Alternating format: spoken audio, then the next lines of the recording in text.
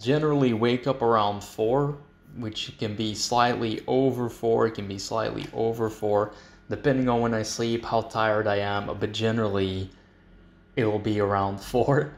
And then I'll get into my breathing patterning drill. So I'm doing these with several positions where I'm just trying to breathe into my ribs. Here you see me doing the cat-cow position where I'm just trying to work a little bit through my range, inhaling as I'm extending, exhaling as I'm flexing, which helps with just kind of breathing and spinal awareness, which I found very beneficial. And I have a few of these positions that I'll go through, and I don't have too much of a time frame or anything of the sort. I just try to feel it out as I do it.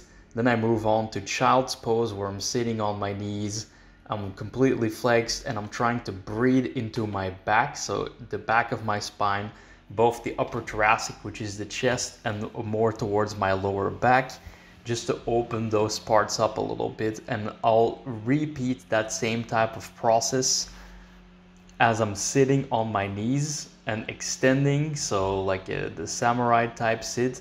And here I'm trying to protract my shoulders a little bit so that my rib cage has more space to expand, and that's what I'm breathing into.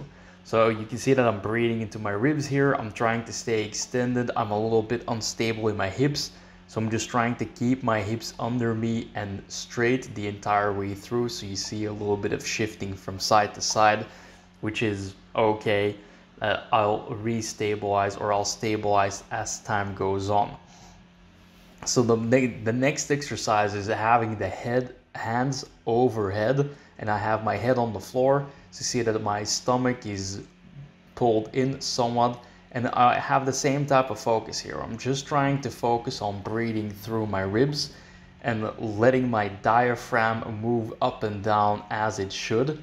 And I'm not trying to force anything. I'm just trying to open my ribs as I'm doing my breathing, and I'm just working my way through it without too much thinking or too much forcing.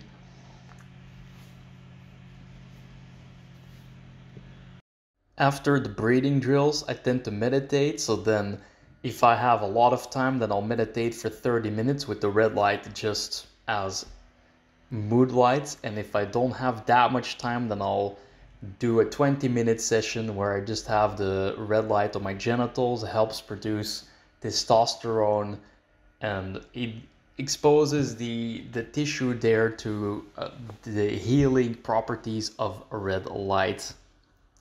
It's a custom in Belgium to send birthday cards. So these are the birthday cards that I got from my family, which took a while to get here, but they arrived a few days before my birthday, which was great timing.